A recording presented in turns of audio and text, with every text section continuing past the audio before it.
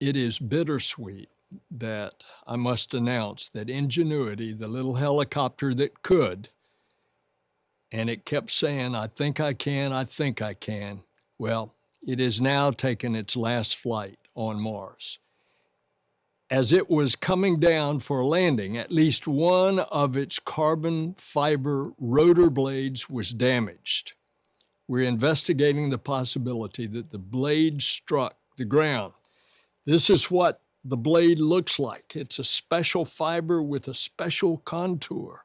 That little helicopter could fly in a 1% atmosphere, not 100% atmosphere like we have on Earth. It cut through a 1% atmosphere and was able to fly.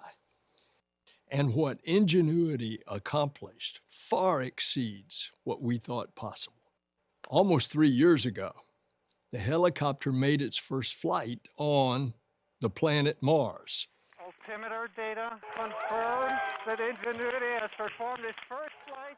And living up to its name, Ingenuity made history as the first aircraft to make a powered, controlled flight on another planet. But then it flew farther and higher than we ever thought possible. And what started as a technology demonstration with plans for only up to 5 flights has now completed a remarkable 72 flights on Mars.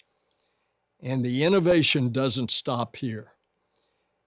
It acted as a scout for the Perseverance rover. It would go and check out sites.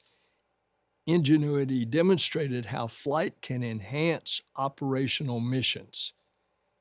And it's helping us in the search for life on Mars.